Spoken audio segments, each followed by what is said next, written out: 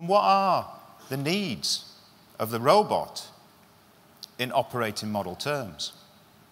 From a people perspective, we know what people need. But what do the robots need? They need a robotic operating model architect. What is one of these? None of them exist at the moment in many organizations. And that is somebody that has done this before, that understands what a robotic operating model is, understands what the Blue Prism generic model looks like, and is able to help you as customers to translate that generic model into your robotic operating model. Every robotic operating model I've seen has been subtly different because every organization is subtly different. So it's absolutely vital that you bring people into the organization who are able to bring that knowledge and skills, and that's either through the partner network or through recruitment. Automation designers. We've got designers in IT, we always have. What are automation designers? These are the people that ensure that you've got these reusable components that Dave Moss talked about earlier that can accelerate use and reduce total cost of ownership. These are the people that can reduce the maintenance mountain that the Nordea team were just talking about, because they create these reusable, resilient, and scalable objects that are at the heart of every single process that gets implemented.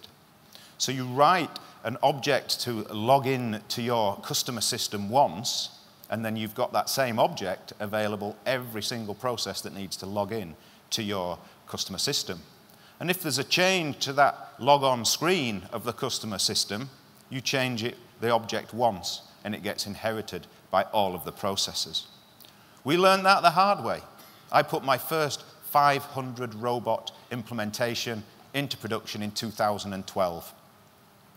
Nobody had learned all these lessons before, so we stumbled across every single challenge that you can possibly expect to stumble across, because there was no path there. Nobody had stood on stage like this, and like the Nordea team and like others, and outlined their stories, their backstories, to give you some guidance for the next steps.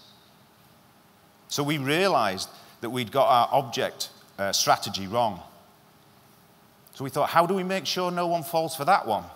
We need to put something in place. So we put in place the automation designers. We've got training programs for these people. We've got an accreditation exam for these people. They're so important. So embed those in your team.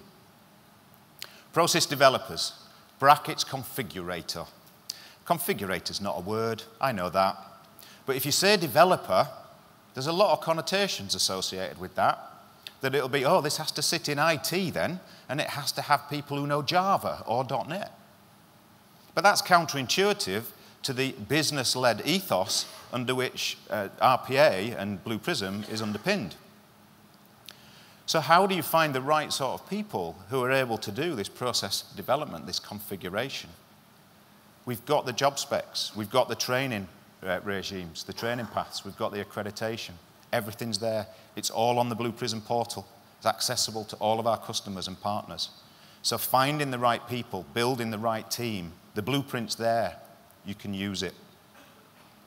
These automation managers and controllers, these are new. People have department heads and team leaders.